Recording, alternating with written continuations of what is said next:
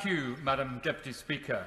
My right honourable friend has delivered for our armed forces today, and he deserves the support of the whole House, and particularly as he seeks to improve the procurement mechanisms of the Ministry of Defence as well.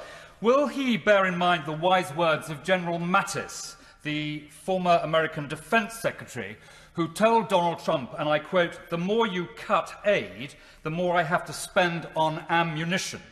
Britain's development leadership and the standing by our promise to the poorest of the 0.7, which was a manifesto commitment, will stand, my right honourable friend, in very good stead as he assumes the chairmanship of the G7 on January the 1st and promotes the important values of global Britain.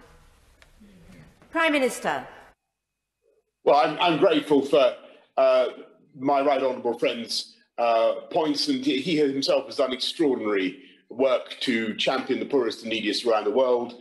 And I think that this country, as I say, can be very proud of our record in overseas aid, and we lead the world, will continue to lead the world under this government.